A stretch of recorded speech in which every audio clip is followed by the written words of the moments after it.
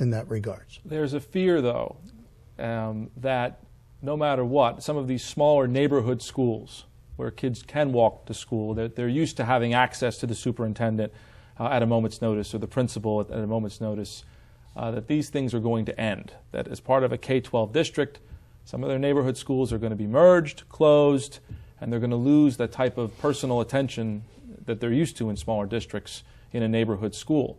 How do you address that concern? I mean, it's probably an assumption, but there is that assumption that when you become part of a larger district, you're going to lose some personal attention.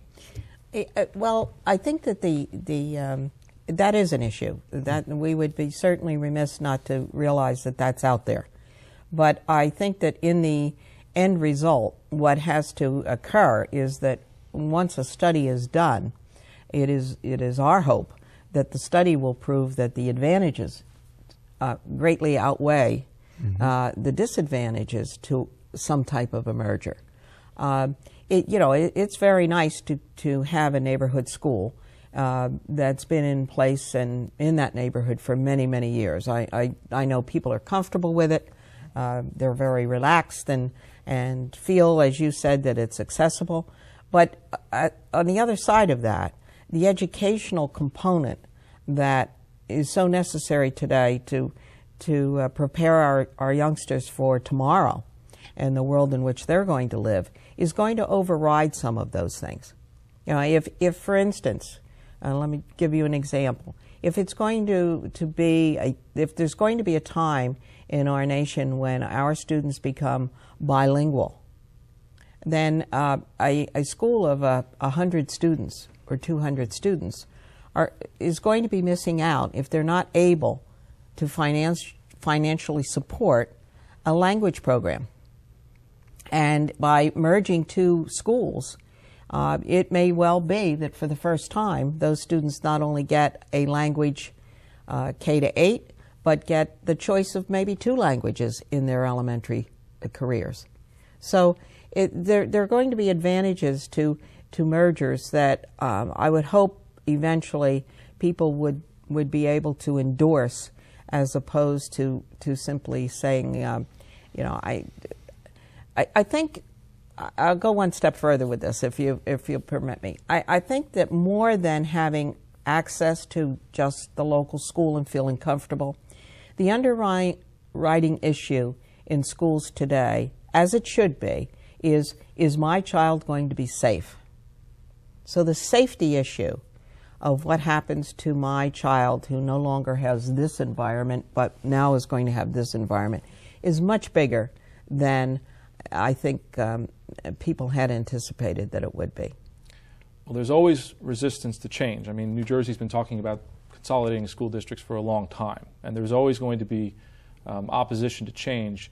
How do you combat that? And with that, people have neighborhood schools, they have small districts, and when you combine them with larger districts, you're bringing in a host of other issues, whether they be socioeconomic, whether they be, let's say what it is, race, and you have more diversity perhaps in a district than people are used to. How do you combat those types of perceptions or those types of fears? Well, first of all, we have to go back to the fact that this is a law. The legislature passed a law in New Jersey, and unless that law is in some way altered or rescinded or addressed in another way, it is the law that K-8 districts in New Jersey within a reasonable time will no longer and should no longer exist. So we have to go back to the fact that whether someone is resisting it or not, it's just like any other law that's passed. You resist paying taxes, but you end up paying them because it is the law. And I suspect that within time, it's going to be, people are going to be encouraged because there are going to be all kinds of other incentives that they're going to be looking at. Being able to afford to live in New Jersey is a big factor. And if people do not live in New Jersey or cannot pay taxes in New Jersey, then even these small neighborhood schools that we're presently looking at are not going to be able to survive. So it's almost a survival issue that comes into play with these districts as well. in terms of how long can the local resident of that district, I'll use Deal as an example. Deal is under 100 students, and they only have about 30 students of their own. Others are tuition students. Now, if these tuition students next year or the year after no longer go to Deal or wish to go to Deal, that's a district that are the residents there really going to endorse paying and running and operating an entire school for 30 students?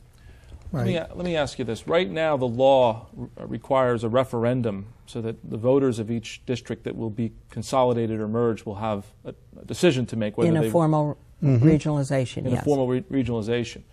And yet we have a law requiring the merger of school districts into K-12 districts. What happens when voters, and I think invariably you're going to have this situation now and then, vote down the recommendations of the proposed merger? Then what? As the law states right now, that then tells the legislature that it's not going to happen, that this is not a merger through a regionalization that's going to take place. Now, that's when, on a personal basis, professionally as well, but personally I see the ball go back to the legislature, because if the legislature passed the law, and you now have residents and voters telling you that the process has taken place, we don't want it. I can't predict what the legislature will do, but that certainly is a question that has been raised at every forum that we've talked at and every time we've met with boards and others. Now, the consolidation law was passed before the economic downturn. Well, that's one of the things I was going to say. Is so now we're in a unique situation where people are really struggling.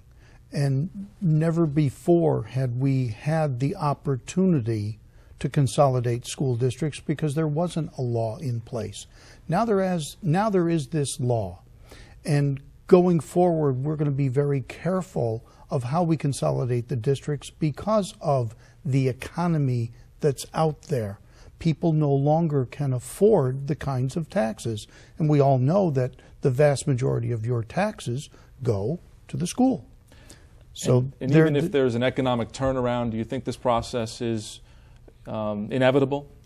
I do in many respects. Yeah. Other states have looked to this. There are many states, as you I'm sure know, that already have county systems. They're not small local districts like we have in New Jersey. And Maine has just addressed the issue. Pennsylvania did it several years ago. So we're not blazing a new trail. So right. Well, you have a difficult road ahead and a lot of work before you. But I'd like to thank you both for helping us to address the issue and coming here today.